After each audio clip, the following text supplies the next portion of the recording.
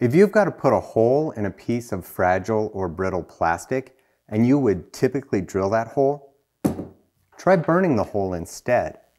I mark the hole and then I use an old soldering iron to melt it through. The fumes from this can be toxic, so make sure you do it in a well-ventilated area. I typically do it under a fume hood. For larger holes or holes that aren't round, find something to use as a pattern, trace it, and then follow the outline with the soldering iron. If you don't like that scab that's left, you can pop it out really easily with a screwdriver once it's cooled. I've done this on quite a few plastics and it works really well. When you drill a hole, you tend to leave stress risers that can crack, but melting it, you don't get that problem.